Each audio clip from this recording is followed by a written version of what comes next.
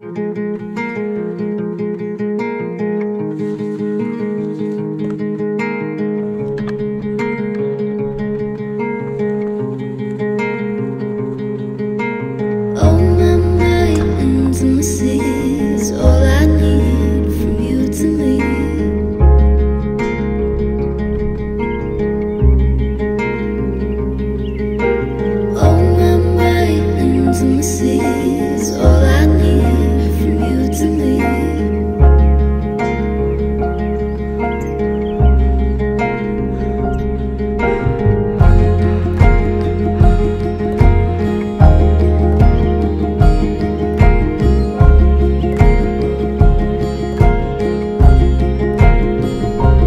I have found the windiest part of this trail that I'm on to record this. It's a really nice April evening. It's the beginning of April now.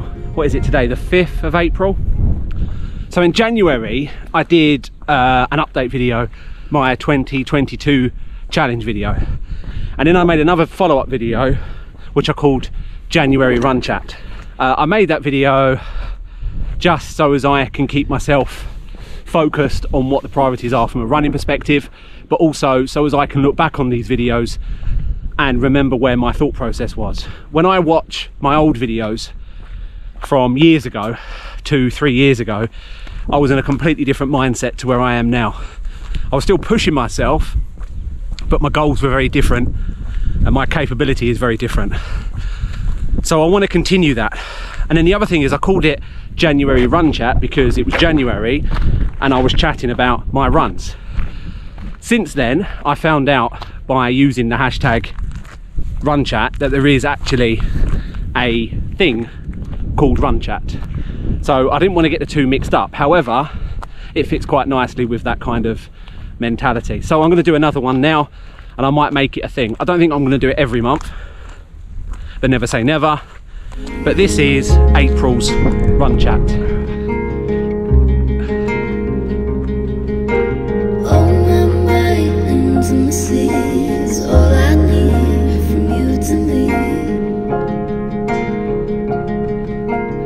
So I'm back on the Thames today. It's been a particularly tough 14 days, these last 14 days since the middle of March.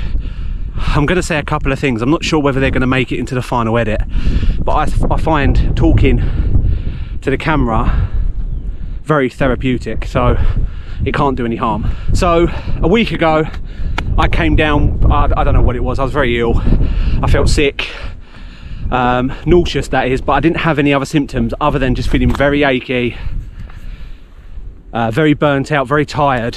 I wasn't sleeping, so for 3 days straight I pretty much spent those 3 days in bed.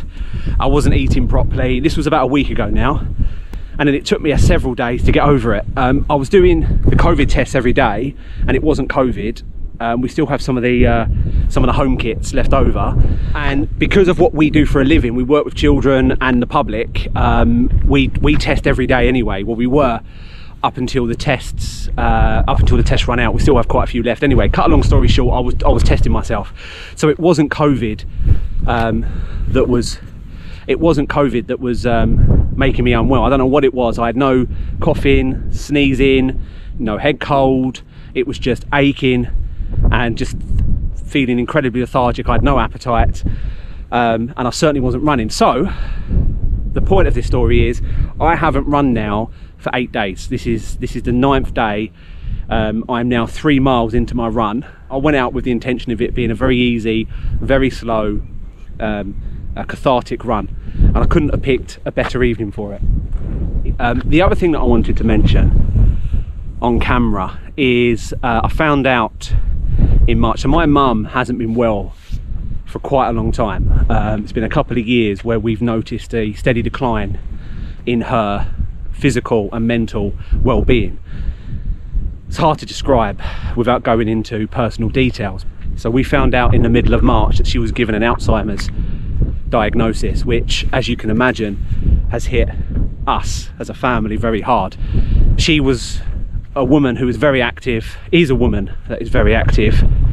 For her to be a woman that is really struggling with just the most basic of cognitive abilities, it's been a blow. So this has been a very tough month.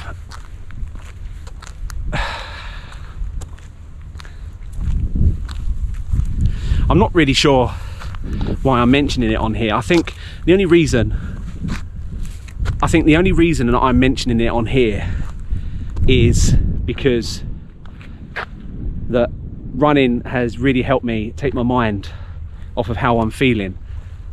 I think everything hit me at once. I had that diagnosis and 2 weeks ago. Then I got really ill, which I never get ill. I'm never ill. I've got a very good immune system and I'm never laid up in bed ever. It's just been a really tough 2 weeks.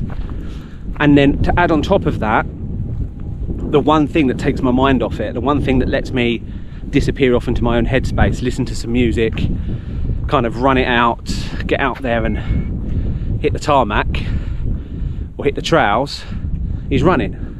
And to not be running, it was the last thing I wanted to do. Today is the first run I've done in just over a week, and it feels great to be out. I was a little bit worried about it.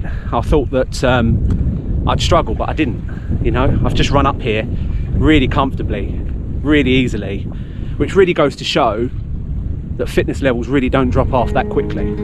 The other thing I thought I'd mention really quickly is I have a new pair of kicks.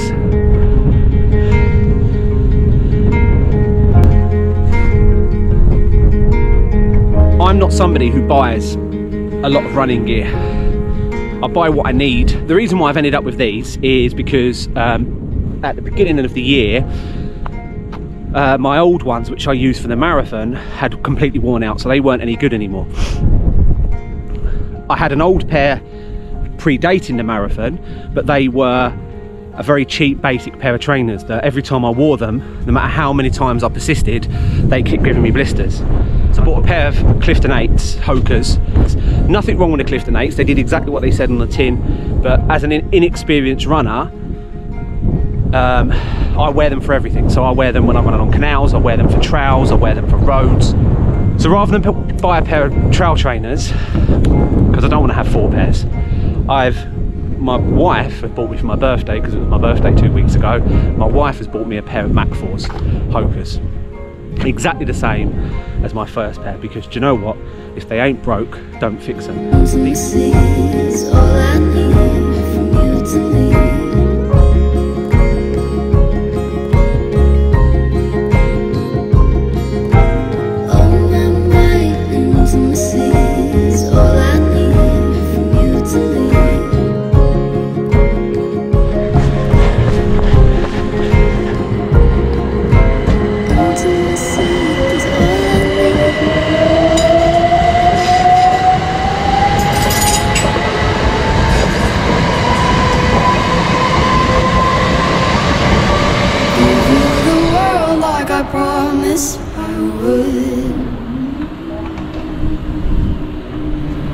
Even though you wouldn't do the same,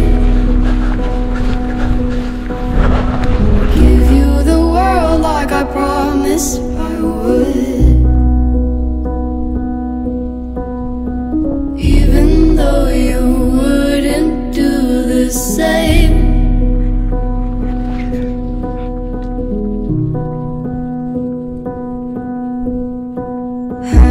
Conversation more than 10 times.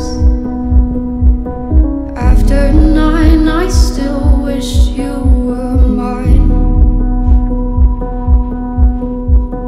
Haven't ate in 7 days, 'cause I've been up till 6 AM. Wrote 5 songs all just for you.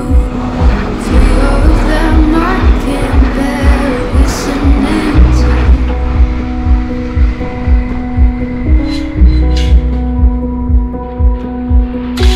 I give you the world like I promised I would.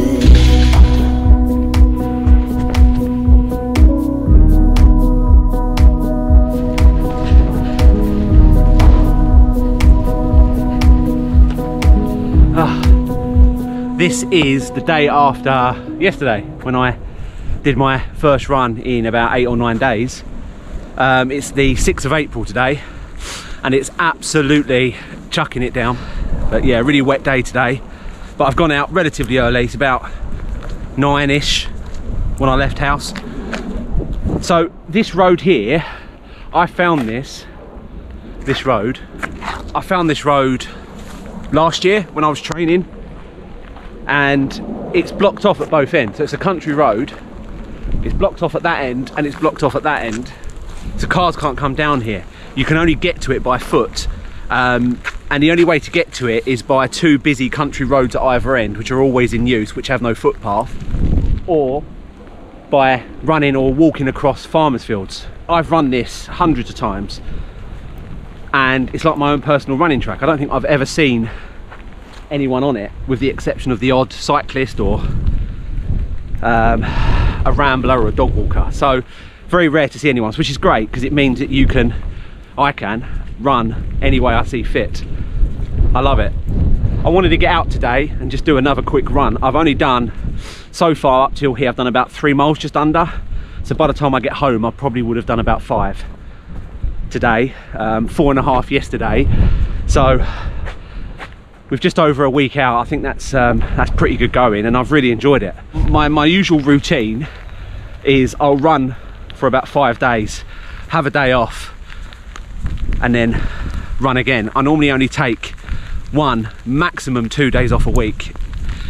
But yeah, usually about 1. It's really starting to rain now. The reason why I do that is I get so much out of running. It isn't just about the physical exercise, the physical aspect. It isn't about the training necessarily. It isn't about physically staying fit. Yeah, so if I've covered a really long distance, I just feel so much better for it, and that sense of euphoria lasts longer and longer and longer now that I'm doing it and enjoying it more. Also, what I have noticed is that my resting pace, the pace that I can run really slowly, which I feel is slow, is getting faster. And that's not because I'm pushing it, it's because that's comfortably where my body can sit at now when running. Yeah, so my resting pace, the pace that I went out and ran at yesterday, started with an 11 rather than a 12 average per mile. And then the other thing I wanted to mention was my nutrition, or my eating habits. So my eating has been absolutely atrocious over the last 2 weeks. So in the last 2 weeks, we've had, in our family, we've had 2 birthdays. So my birthday and my wife's birthday. I turned 42, she turned 41. And obviously with birthdays comes excessive eating.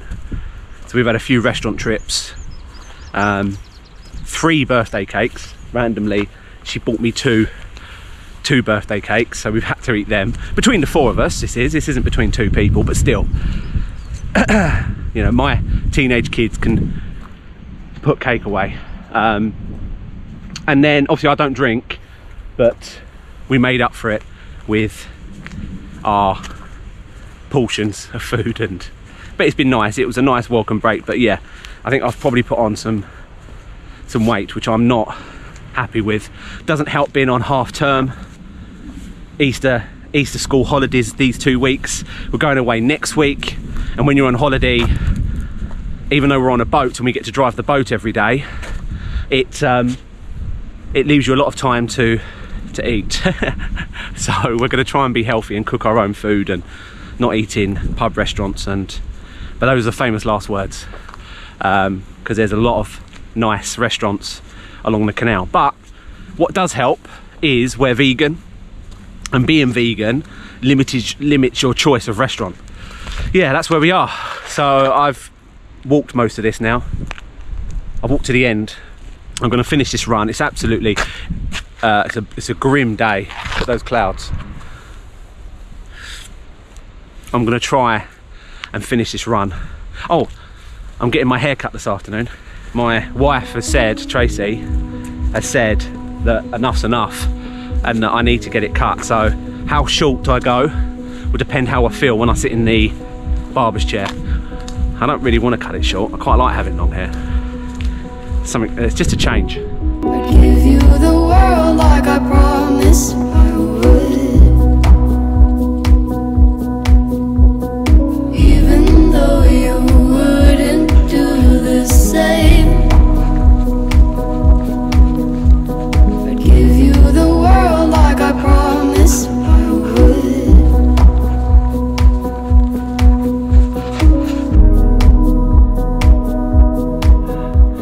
I've now had my hair cut. Just as I was sitting down to edit this video, I realised there was one other thing that happened that I haven't mentioned, which is I entered the ballot for the London Marathon for this year. So as you know, the London Marathon has moved from April permanently to October, the 3rd of October last year, and it's whatever weekend it falls on in October this year. The results, I got the results back about 2 weeks ago, didn't get in, which really bummed me out. But it is what it is, it's just one of them things. I can enter other marathons, but I wanted to do the London Marathon. But yeah, anyway, my next video is going to be me running canals and being on the boat with the family, so see you then.